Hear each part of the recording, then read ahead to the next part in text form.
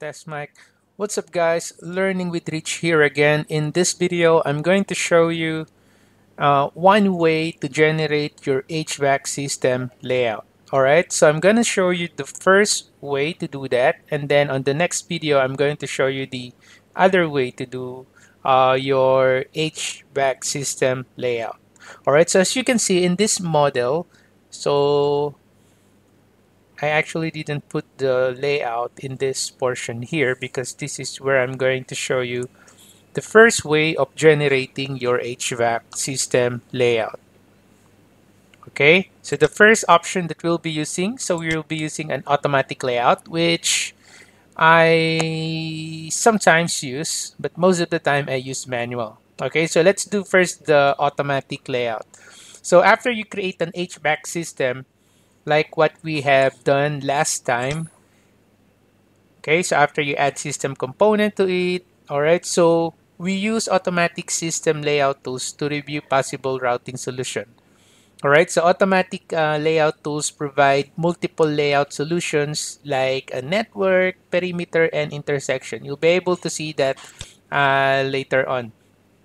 Okay, and then before that, we also discuss how to modify the settings of our ducting. If you still remember, if you go to the systems and then you go to the mechanical settings, or you can type MS, all right? So you can change the settings here of your ducting, right? If you still remember, we have this video that I have uploaded last week, or I think this week or last week. Okay, anyway, so that is what we are going to do. So I'm going to show you first the automatic system layout, generate your layout.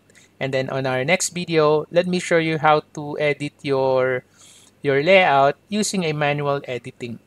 Okay, or you can create it manually, which is I prefer most of the time. All right.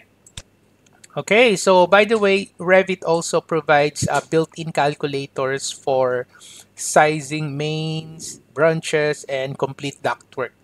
So these calculations are based on industry standard, and you can determine the sizing method used in calculation. All right, so you can calculate duct sizing using the duct sizing dialog box. Same with your pipe. You can also do that. So that is what I'm gonna show to you later on. All right, so let's start to generate our HVAC system. So to do that, first you need to make sure that the element that you are going to, or the elements that you want to be included to the automatic system layout is included to the system. So just that's why if I'm gonna select this air terminal, so if I click that, notice that this mechanical highlights here from the system browser, so meaning this air terminal is already included to a system. So if I'm going to expand that, I can see that that air terminal is included here. Okay. Okay. Let me just select again. All right. So once I select, so there you go. So it's under the supply air system, and then this is the equipment that is supplying this air terminal. So if I'm gonna hover my pointer over the air terminal without selecting it and then press tab, I can see that if I click that, you will notice that it highlights all the elements that is included to the system, just like this 8 supply air terminal and then the mechanical equipment here. So this is what we did last time. On our last video, we have put some air terminals and then equipment, and then after that we create the system. Okay, so that's why we have that here on the system browser. So now that we know that these air terminals that needed to our layout is already part of the system, so the next thing that you need to do is you just need to select the one of the element that is part of the system, and then after that, from the layout panel, you can see here generate layout.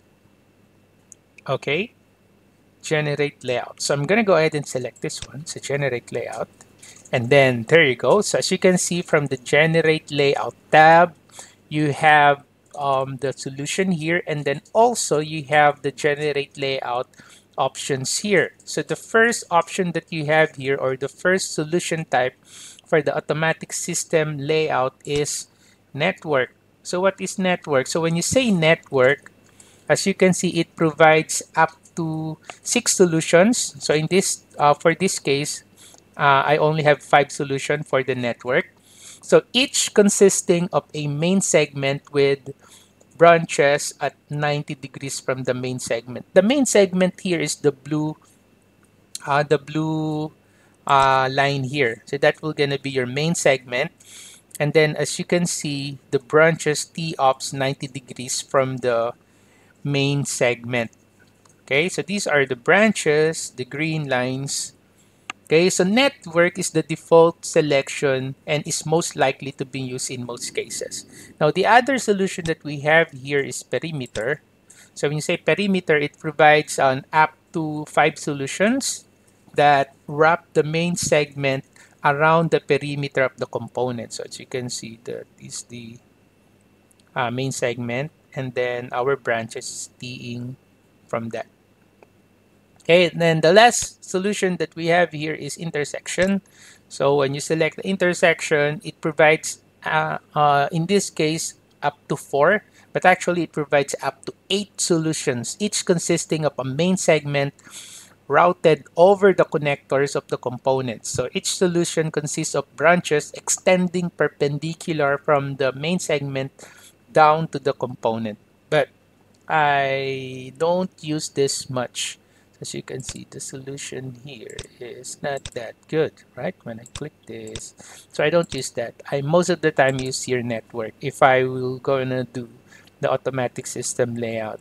That's the network, and you can also select the settings here if you want to modify the main duct and then the branch duct here. You can modify there the duct offset height, the flex duct type, and also the maximum flex duct length.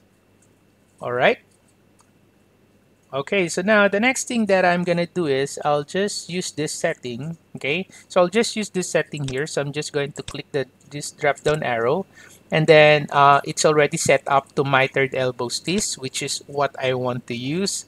And then the height is 3050 for the branch. I'll use this type. I'll use this flex duct length. Okay, so for the main, I'll just use the default settings here. So I'll just select here OK. Okay, so after that, so I'm now going to finish the layout. So once I select finish layout, so you can now see my layout. There you go. Okay, so what I'm going to do is I'm going to hover my pointer and then press tab again to highlight the connection, and then click that. Then after that, I'll just use the selection box so I can separate the 3D model of that. There you go. And then probably I can also use the tile views here so I can see the plan view and also the 3D view. Okay. Now the next thing that I'm going to do is let us try to do a duct sizing here.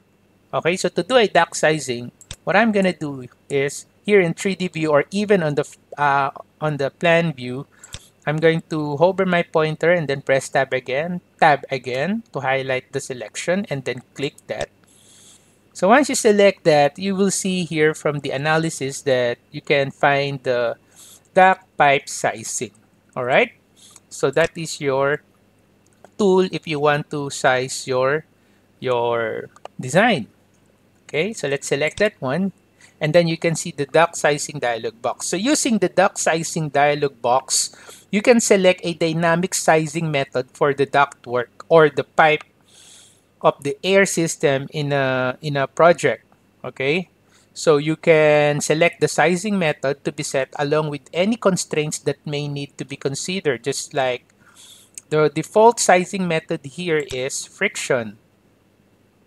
Okay, so there's the friction. You specify the friction, and then if you click the drop down arrow, you also have here velocity, equal friction, and static regain. Okay, so those are the options that you can select from your model.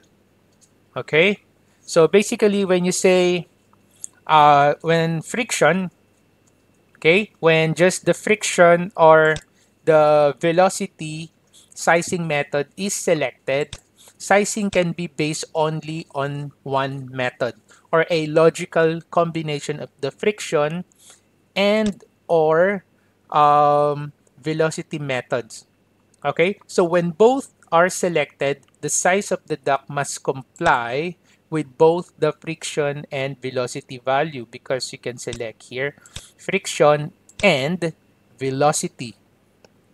Okay, so when both are selected, friction and velocity, for example, the size of the duct must comply with both the friction and velocity value.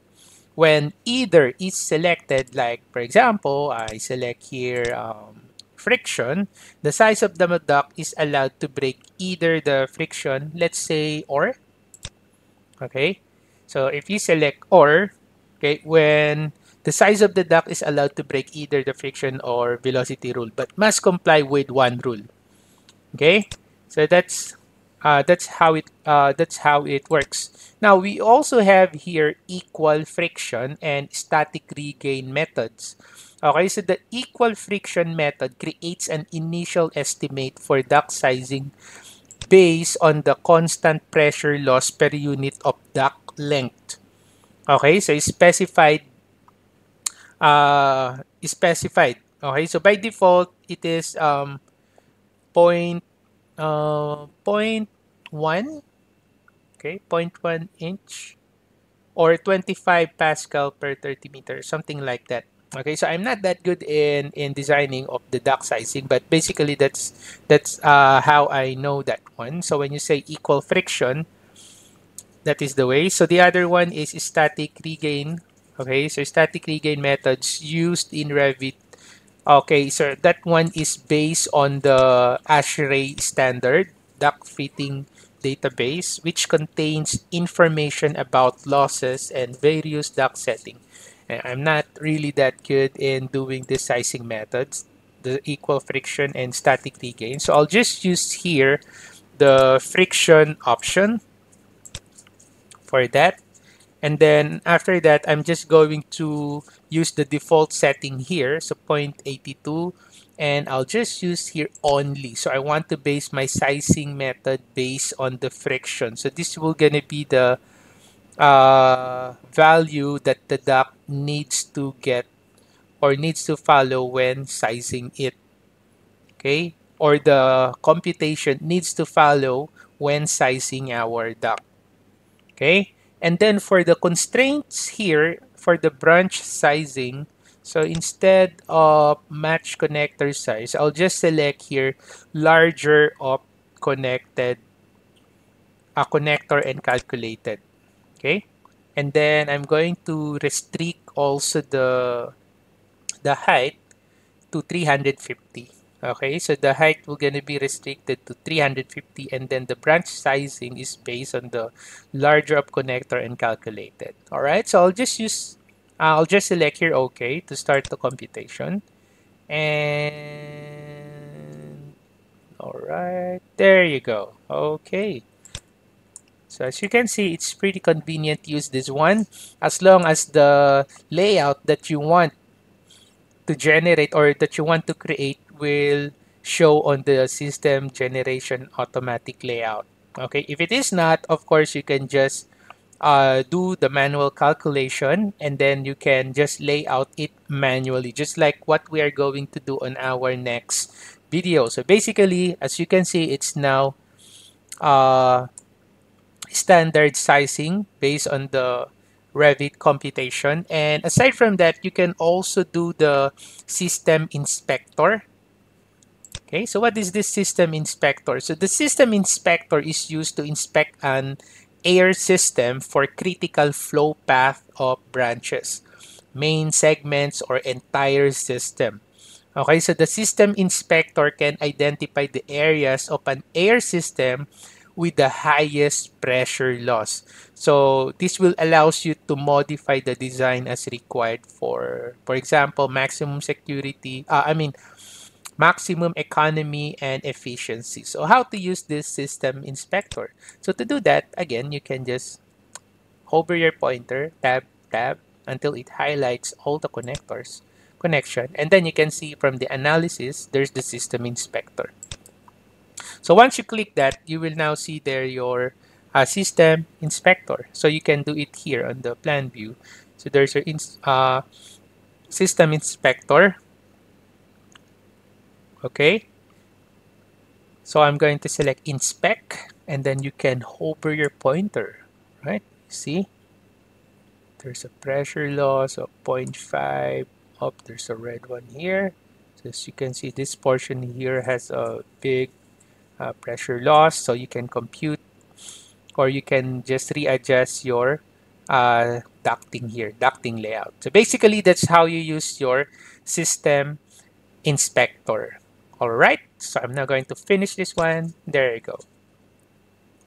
Okay, so that's it for our simple exercise of generating the system layout for HVAC system. So for our next video, I'm going to show you how to manually create your ducting. So as you can see, we haven't created yet our return ducts here, as well as not connected to our supply or return air terminal. So that is what we are going to do next time. So hopefully you learned something from this video. If you have any comments, questions, or suggestions, just put it on the comment section below and I'll get back to you as soon as I can.